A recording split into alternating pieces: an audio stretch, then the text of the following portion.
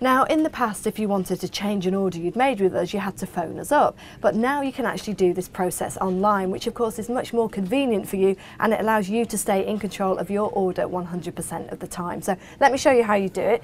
Once you've logged on, if you go to InTouch here, and then come down to the order tracking tab, and then that will show you all the orders that you have outstanding. Now you can see here, a lot of these are complete already.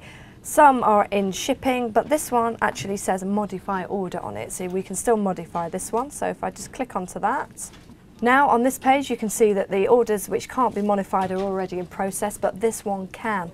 Now because this has got quite a big lead time on it, the customer has decided they actually want to cancel it. So all I need to do to change that part of the order is change that to a 0 and click update, and that will update the order for me.